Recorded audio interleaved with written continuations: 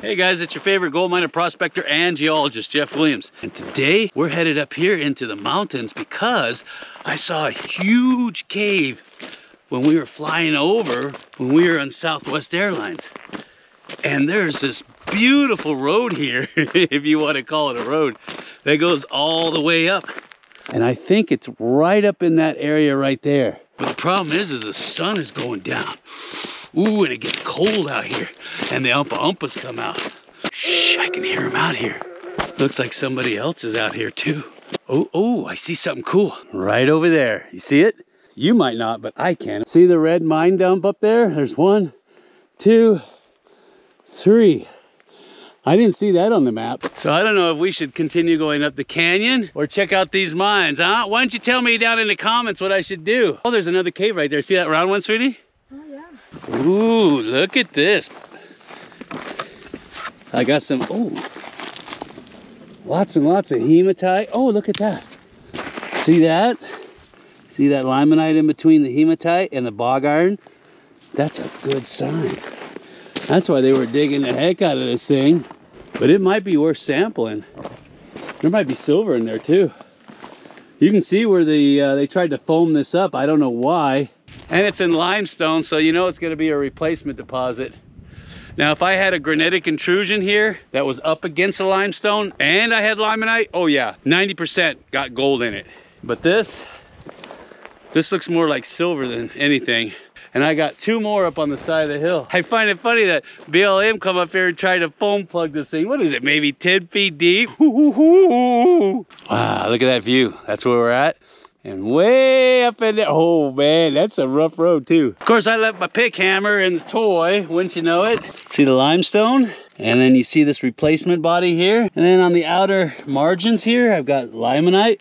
This would be worth sampling. Actually, that's what I'm gonna do. And then I got big old chunks of bog iron in there too. You can see that they pulled out this piece and they started working in, and that looks good. You can see the vein material right there they found on the surface. And now they're working up against the hanging wall. So what I'll do is I'll do a grab sample on the mine dump, and I'll cherry pick the best pieces. And that's what you should be doing too. If you come out to these old mine sites and you suspect that they were mining gold or looking for gold, you're gonna wanna sample the mine dumps first. It's so much easier, unless you explore the mine, which I don't advocate, and you start to see some really good high grade in there. Just screen it down, 20 minus, pan that out with jet dry, and it'll give you somewhat of a snapshot. You can either do grab samples of some of the rocks out here and then crush those up and see if you got anything. Yeah, I know, enough of that chin wagging. Get on up there and find us a cave or some gold. Man, you guys are a tough crowd. Wow, look how rugged that is.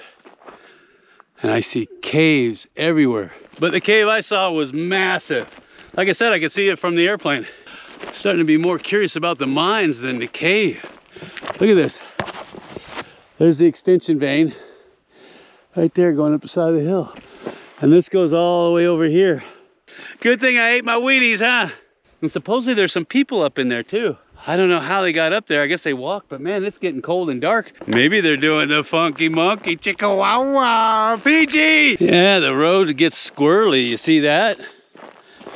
Yeah, it gets pretty sideways there. Oh wait, I think the road disappears.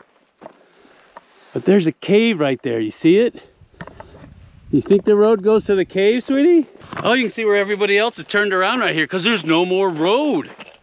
Who makes a road out in the middle of nowhere? This is insanity. You can see where the hardcore four-wheelers came this way.